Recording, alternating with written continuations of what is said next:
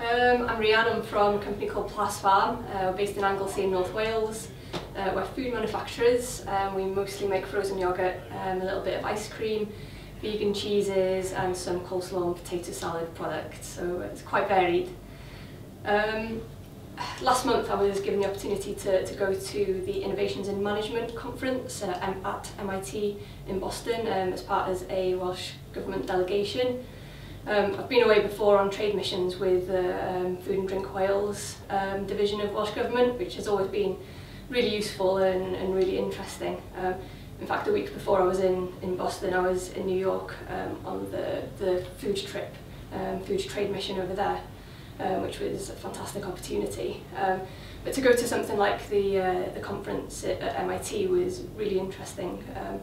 Never really done anything that academic before, so it was a great opportunity. It was really interesting and really great to have a chance to step back from day to day at the business and really think about the business in a different way.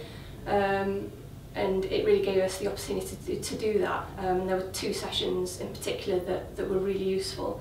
The first was in managing in turbulent times, which with Brexit coming up obviously is something that we should all be thinking about within businesses in the UK. So one thing that taught us was it gave us a questionnaire which measures your business resilience, which is going to be really interesting. We've obviously done it on the business now, and it's a measure that we're going to use in future business plans and see if we can improve in that respect. And as well, we went to a talk on project visualization, which was really interesting. That was about, so if a machine breaks down in the factory, for example, you know that it's broken down, you know that the process has stopped because you can see. With projects, things like product development, for example, it's a lot more difficult, so quite often projects can run for weeks before anybody notices that actually it's not moved on at all from where it was at 2 weeks ago. So the speaker in that talk showed us different examples of how you can visualise projects to keep them moving, to keep on top of them and to make things move a lot more efficiently. So that's two things that we learned from the MIT conference, and we'll be implementing them at Plas Farm.